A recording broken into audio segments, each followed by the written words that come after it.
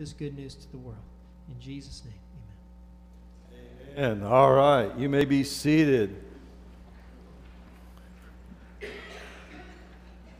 How many of you are liking the cool weather? All right, y'all have got your winter. All right, there you go. Now, it's been refreshing. It really has been, and it's been great. Got out and worked in the yard a little bit yesterday, and it was, I will admit, it's a little bit better than working in 110 degrees. So, but we had a good time, a little better there. No, it's, I thank God. Again, He reminds me He's in charge, and the rain we got the other day was just fantastic. Again, I just think how God takes care of us, and He lets us know that He loves us. And folks, as we continue on in this series in the Great Commission, our job is to let others know that God loves them. Because there are people who have never heard that God loves them. And folks, I'm not talking about in foreign countries.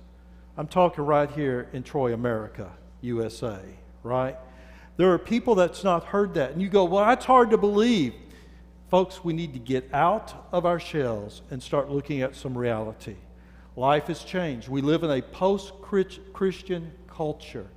We need to be sharing the gospel of Jesus Christ, because I firmly believe that glorious day of Jesus coming again is soon.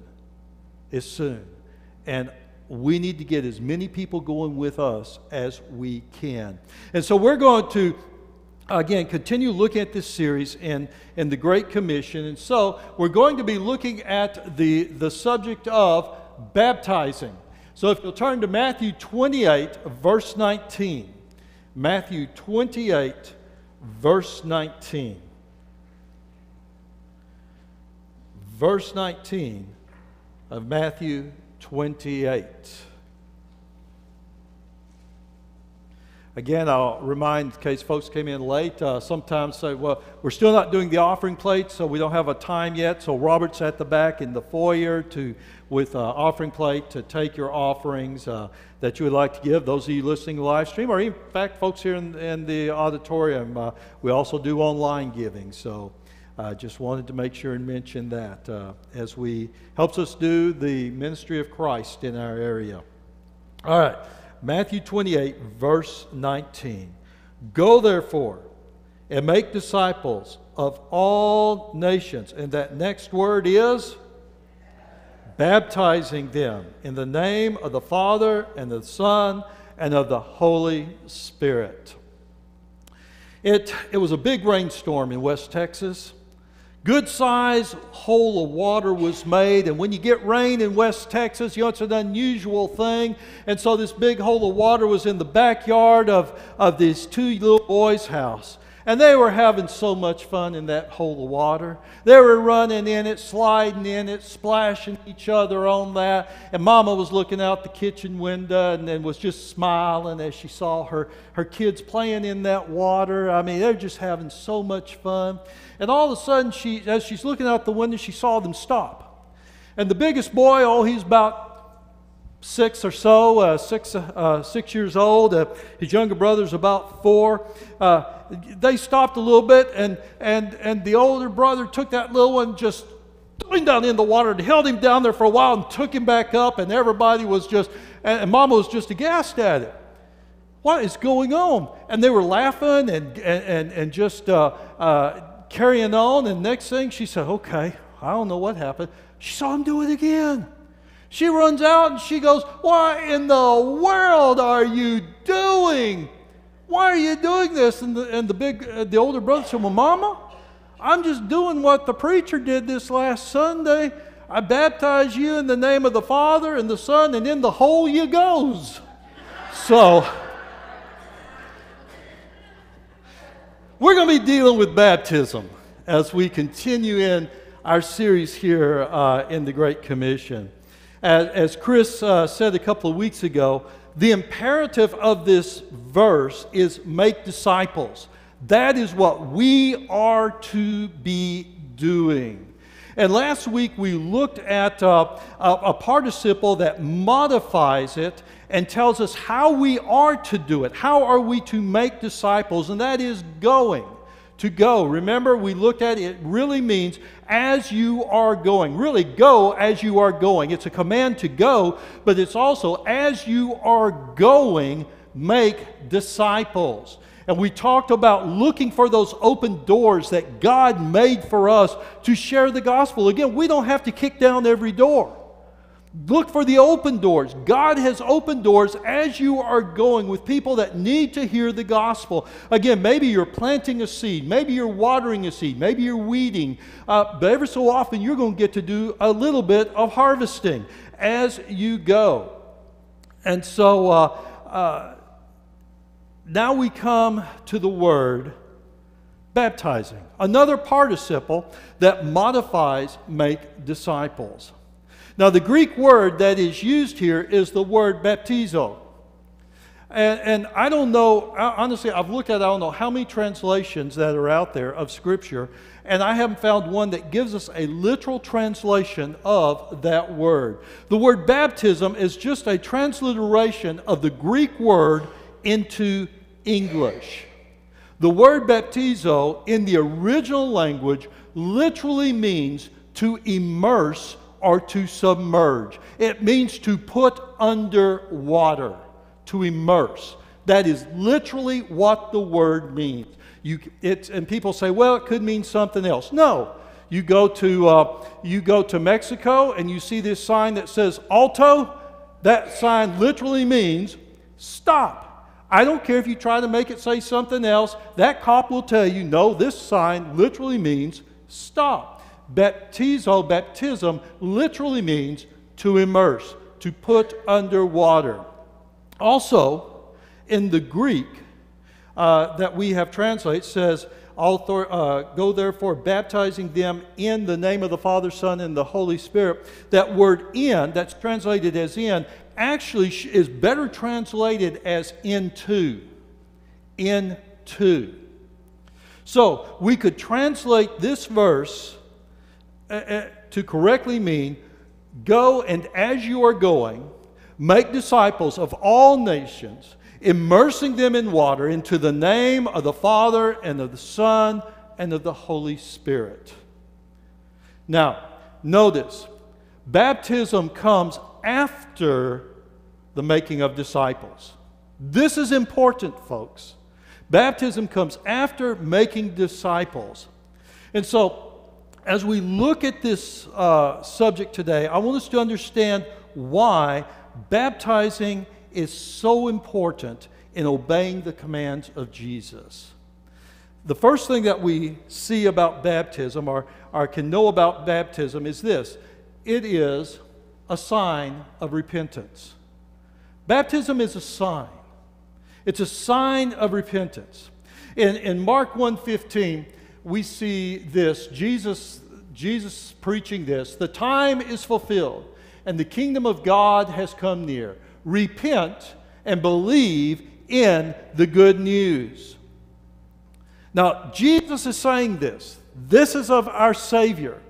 To make disciples, one first must bring the person to a knowledge that they are a sinner and that they need to repent, that they need to turn from their sins. The word repent literally means to turn around, to do a 180. I heard somebody say one time a 360. No, a 360, you're just still going the same way you're going.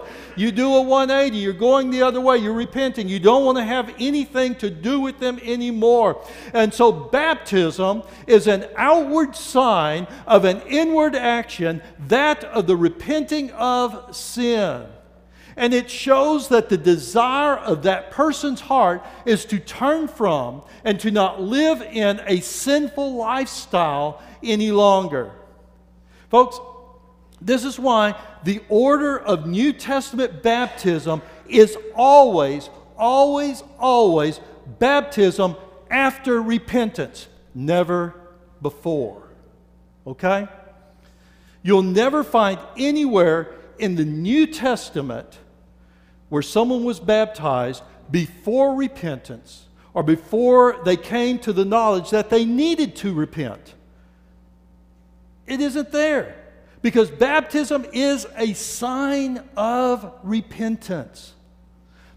This also means that you can't find in the New Testament the idea of infant baptism. It's not there. Why? Because a baby doesn't realize that he or she is a sinner and needs to repent of sin. So infant baptism for the forgiveness of sin is not biblical, folks. It's not New Testament. But an infant or a child being under God's grace until that time that they become accountable for their sins is biblical. It is biblical.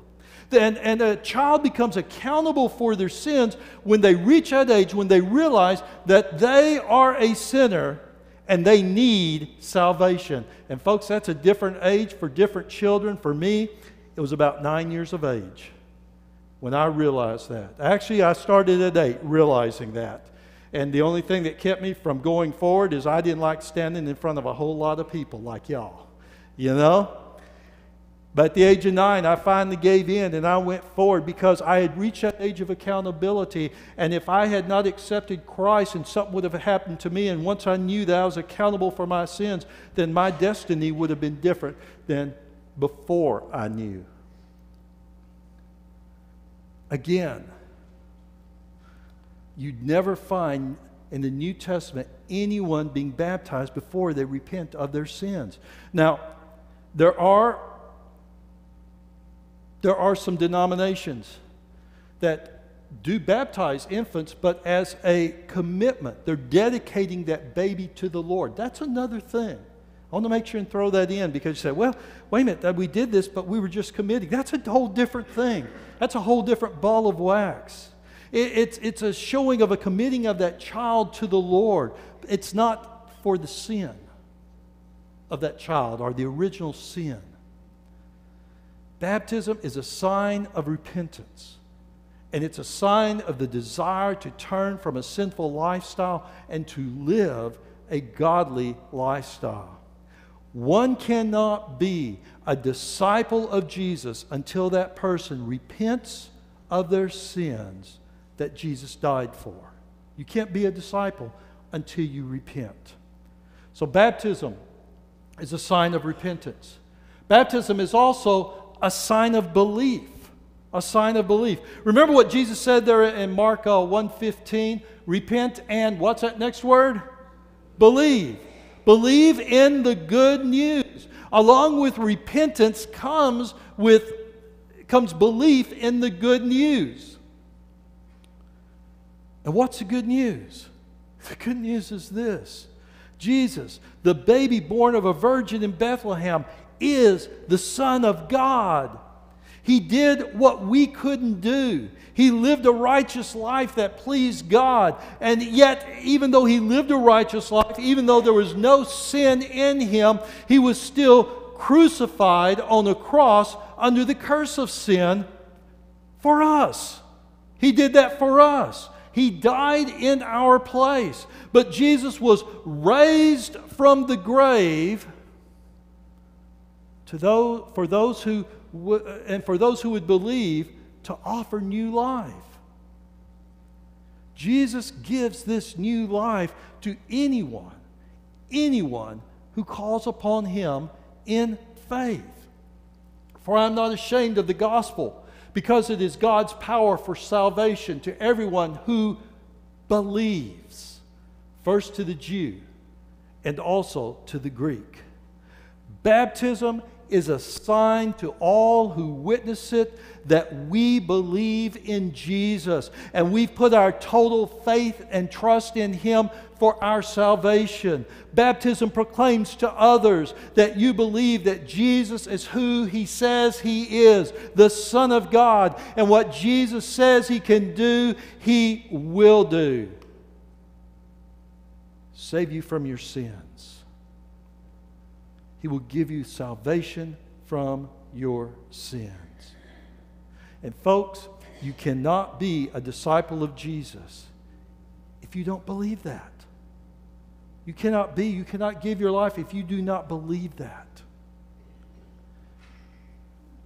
So baptism is a sign of belief for all who see it, that that person is believing in Jesus, believes who He is, believes in what He can do.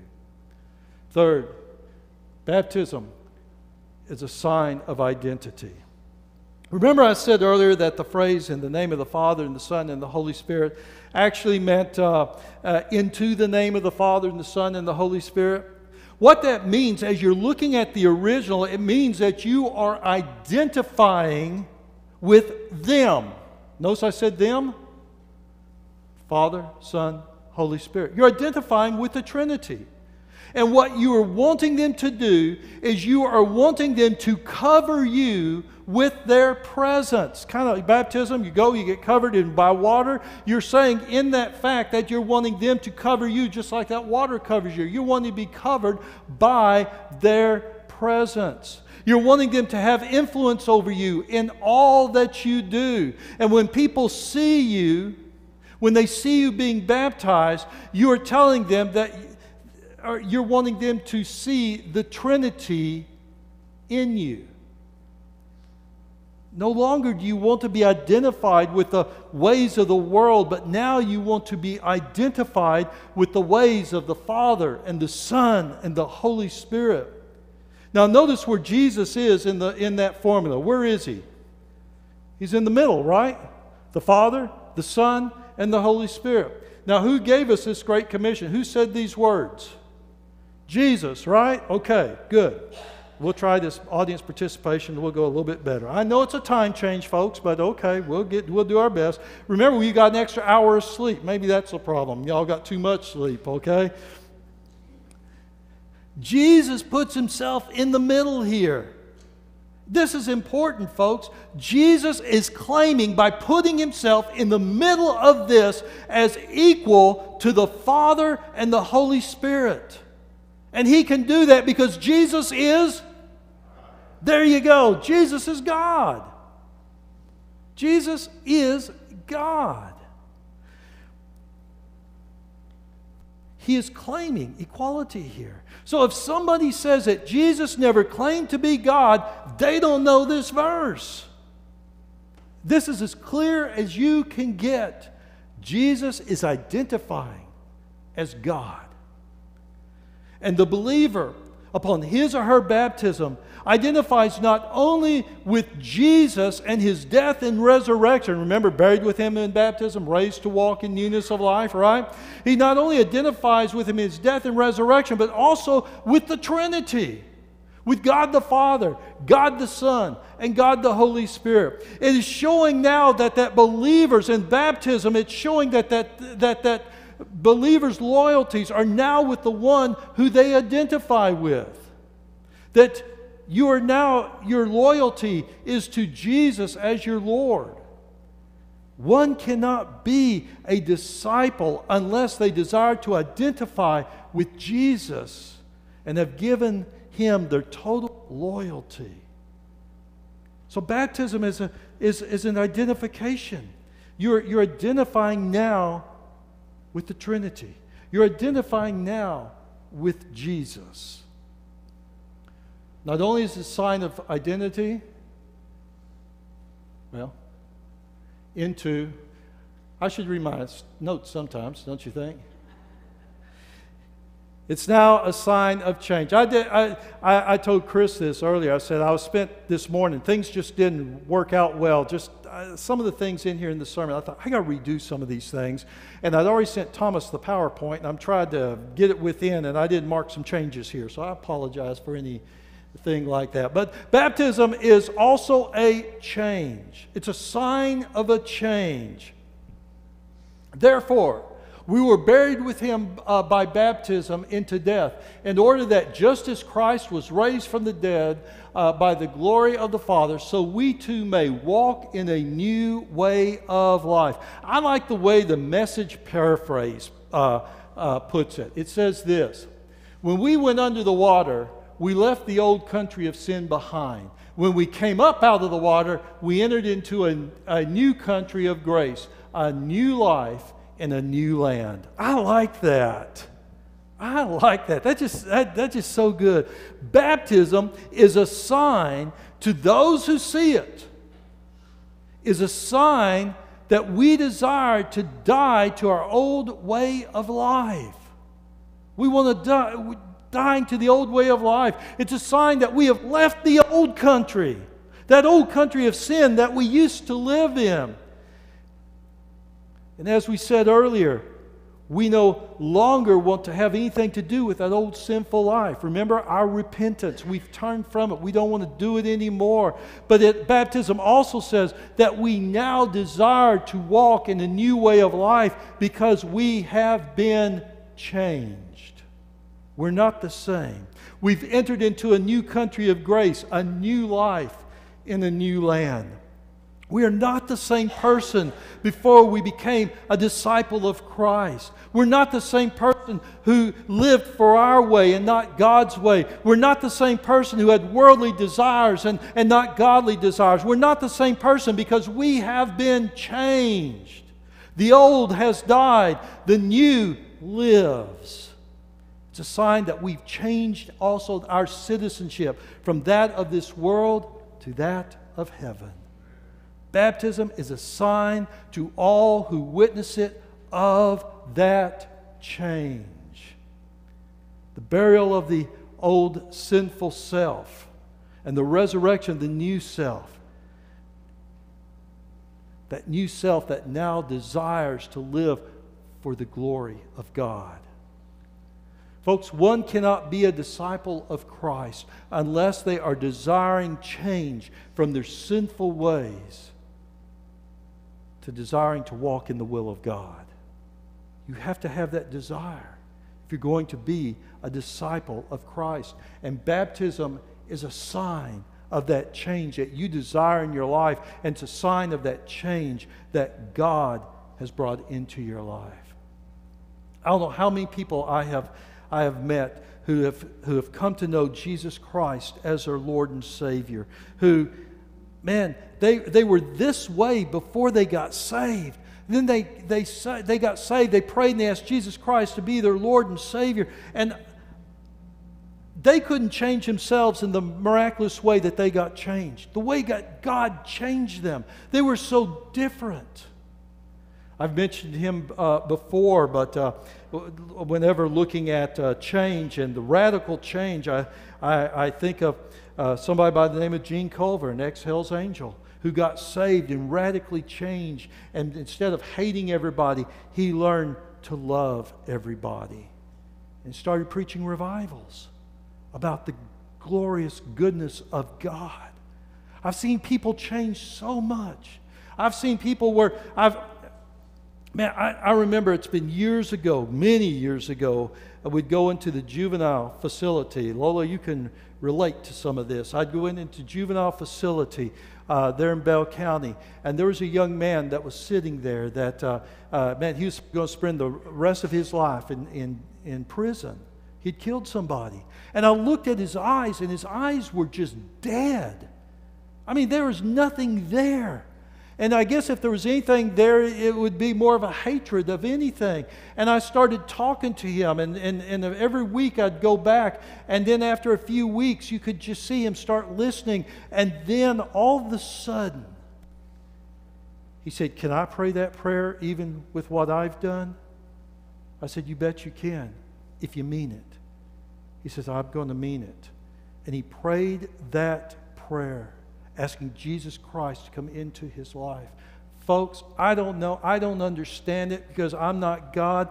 But all I know, he prayed, and when he lifted up, there was sparkles in his eyes. There was life in his eyes.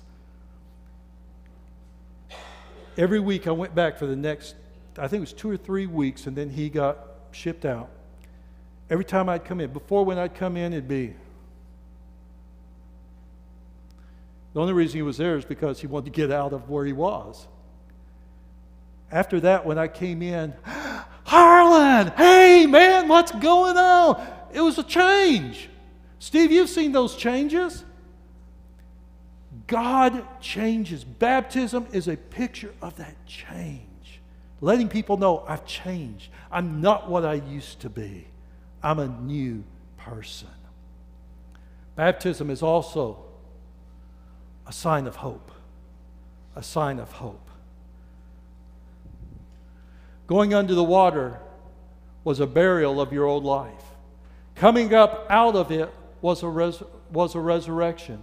God raising you from the dead as He did Christ. When you were stuck in your old sin-dead life, you were incapable of responding to God. God brought you alive right along with Christ. Think of it. All sins forgiven, the slate wiped clean, and the old arrest warrant canceled and nailed to Christ's cross. Again, I like the way the Message put that. Baptism is a sign of the believer's hope in forgiveness of sin. It's that they have the hope that God has wiped their sin slate clean because of the work of Christ on the cross. It's a sign of the believer's hope also in the resurrection. A resurrection of a new life, a new heaven, a new earth with God Himself. Then I saw a new heaven and a new earth, for the first heaven and the first earth had passed away, and the sea no longer existed. Then I heard a loud voice from the throne, "Look, God's dwelling is with humanity, and He will live with them, and they will be His people, and God Himself will be with them and be their God." Folks, it's a sign. It's a sign of the believer's hope of the resurrection, of being with God. It's a sign of the believer's hope of having a room in the Father's house. My Father's house has many rooms. If it were not so, would I have told you that I'm going there to prepare a place for you? And if I go and prepare a place for you, I will come back and take you to be with me, that you may also be where I am. Folks, in short, baptism is a sign that the believer has put his hope, her hope, in Jesus for this life and for eternity. Eternal life. And this hope is not just a wishful hope. It's not the hope that the Publishers Clearinghouse will come to your door hope. It's a certain hope. It's a for sure hope. It's a take it to the bank hope. Baptism is a sign of that person's certain hope in Jesus, of the new life to come, of the place for them in heaven.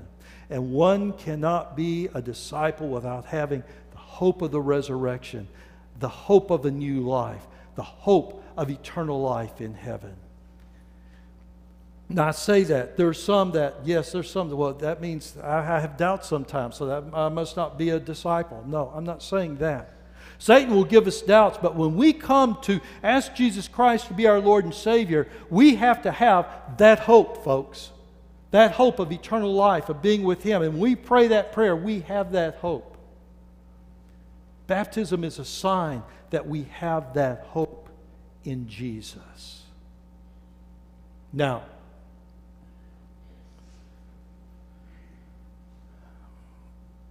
in none of these signs of what baptism is, did we ever see where one's salvation hinged upon them being baptized. Right? Nowhere. Because if our salvation hinged upon us being baptized, then that would be a works. Works would be a part of the salvation process. But works isn't. Because we can't be good enough. So it's not works. Then how are we saved? For you're saved by grace through faith. And this is not from yourselves. It is God's gift, not from works, so that no one can boast. Folks, if baptism was a part of what it took to be saved, to be a disciple, then Jesus would have said, making them a disciple by baptizing them. That's a whole lot different than what he said. He didn't say that because it's only faith in him that saves. Baptism is a sign of being a disciple.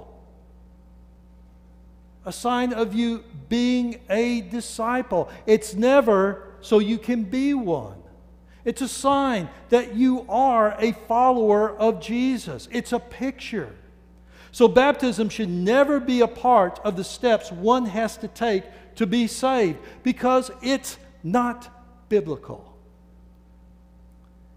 And as we've looked at the signs of baptism, you can also see why it's put after one has been made a disciple. After. Because it is the sign of being a disciple. It's a sign of being a follower of Christ. It's a sign that you have put your faith in him, that you are changed, that you have turned from your sin. I mean, remember, to be a disciple, you have to have an understanding that you're a sinner in need of the sanctifying work of Jesus on the cross, and you accept it, and you give your whole life to him, and you want to identify with him. If one is baptized before becoming a disciple, then that baptism is actually, folks, a lie. Because none of the signs that we have looked at are in that person's life. They're not a disciple of Jesus.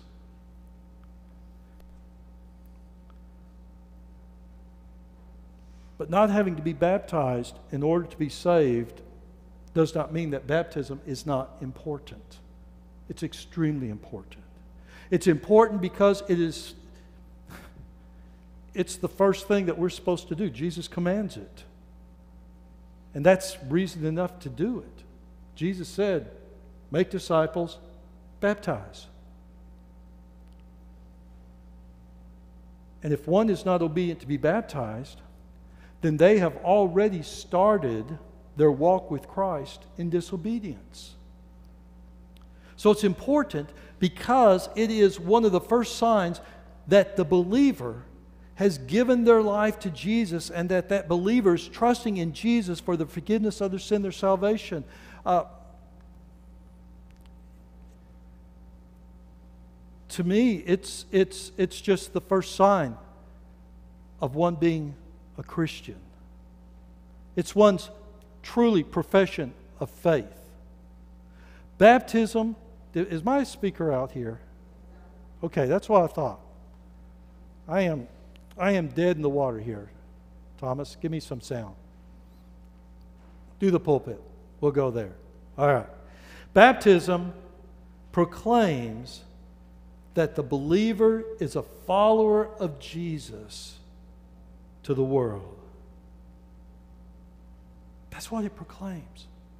It is your profession. It's truly the profession of faith. And again, it's why baptism is only to come after one has become a believer. It shows as a sign of what's happened in that believer's life. Jesus has happened. I like to think of baptism as the icing on the cake of salvation, right? Cake is good. I like cake. I do. But the icing is a sign that something good and worthwhile is there. Ooh, I like icing because it shows it's there. What's under it's going to be good. But the icing is not the cake. It's a sign that there's a cake under it. And even though there's no salvation properties to it, baptism is a sign that something good and worthwhile has happened in the life of that person being baptized. That there's something under it, if you will. And to all who witness it, the Lord can use it to cause them to desire a salvation, like the one who's being baptized. I don't know how many people I've had after a baptismal service that I've talked to and said, well, why did you accept Christ? Man, what I saw up there, what that person did, I accepted Jesus. It's a sign to those who witness it. So if you've never accepted Jesus as your Lord and Savior, man, you need to do so. Because all those things that we've talked about, what baptism is a sign of, Jesus wants in your life. If you've never accepted Him as your Lord and Savior, man, would you just pray a prayer? Lord Jesus, forgive me of my sins. I'm asking you to come into my life. I'm asking you to be my boss. Today, I want to follow you. Today, I'm trusting in you for my eternity. Today, I am yours and forever. If you'll pray that prayer, there's no magic in those words. There isn't. But it's whether or not you really mean it. If you pray that prayer, that invitation time, we want to invite you to just come forward down the aisle. Take me by the hand and say, Preacher, I prayed that prayer. And then we'll talk about baptism. Because baptism is important. But if you're here today and you have accepted Jesus, and you've never been baptized, I want to ask you to consider doing so. If you're physically able, I do understand that sometimes people are not physically able to be baptized, and that's okay. But if you are able, then you need to be baptized. Because I can guarantee you it's in the will of God for you to do so, because it's part of His Great Commission. So maybe as we've talked about it and as we've gone through baptism, you can see baptism is actually more than in the hole you goes. It's the sign of being a disciple of Jesus. Let me ask you to bow your heads in prayer. During this invitation time, this is not my invitation to you. This is not the church's invitation to you. This is God's invitation to you. For you to do what He has put upon your heart to do. You may be here today, and as a Christian, man, you know, man, I've accepted Jesus. I've been baptized. I've told folks through my baptism there's a change in my life, but man, I've gone back to living some ways I shouldn't live. Maybe you might need to come up to this altar and recommit your life to Jesus. Maybe you want me to pray with you. I'd be happy to do that. You may be here today, and as I said, you don't know Jesus Christ as your Lord and Savior. Oh, we'd invite you to pray and to know Jesus. If you're watching us on live stream, man, pray that prayer. And if you pray it, email us and let us know so that we can get information to you of what to do next. But maybe you're just here today. You've accepted Jesus, but you've never followed in baptism. You've often wondered, man, there seems like there's something missing. Yeah, the icing. The icing. Maybe you need to come forward and say, Preacher, I want to be baptized. And we'll talk about a time and we'll get it going. Today, what is the Holy Spirit prompting you to do? Please do it for the glory of God. Father, thank you. Thank you, Lord, for your word. And Father, I pray for the hearts of those who are listening, that, Lord, you would speak to them. Father, as we've looked at this great commission, we've seen the importance of going, and that we cannot make disciples unless we go. And our job is to make disciples. But afterwards, we're to make sure that they follow up in proclaiming that you are their Savior. You are their Lord.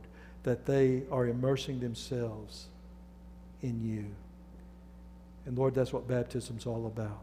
There's something about baptism, Father. I remember being baptized as a child. There was just something about it that it was a new start. The old me was buried. There's something about baptism.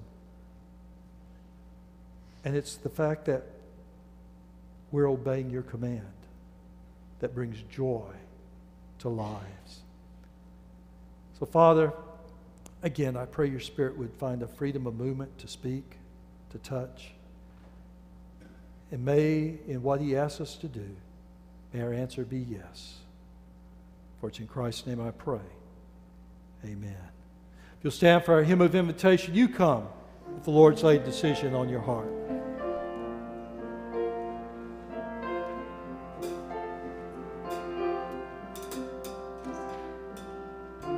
Where you go, I'll go. Where you stay, I'll stay. When you move, I'll move. I will follow.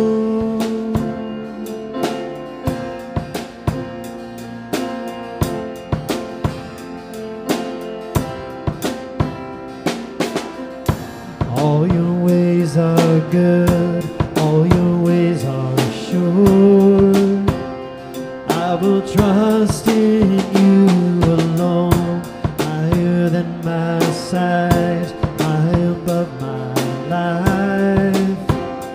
I will trust in you alone, in you alone. Where you go, I'll go. Where you stay, I'll stay. When you move, I'll move. I will follow you. When you love, I'll love. How you serve, I'll serve. If this life I lose, I will follow you.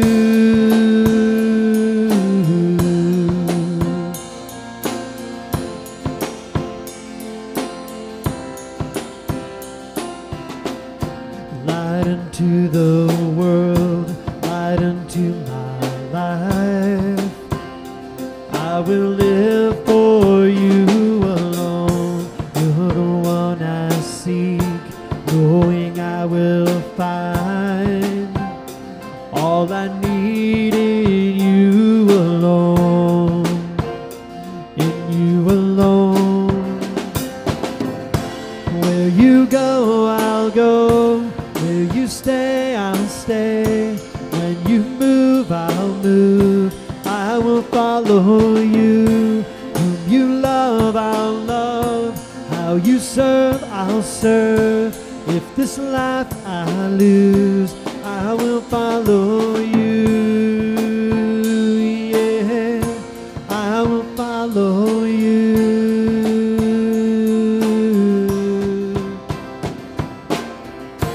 In you there's life everlasting. In you there's freedom for my soul. In you there's joy, unending joy. And I will follow. Where you go, I'll go. Where you stay, I'll stay. When you move, I'll move. I will follow you. Whom you love, I'll love. How you serve, I'll serve. If this life I lose, I will follow.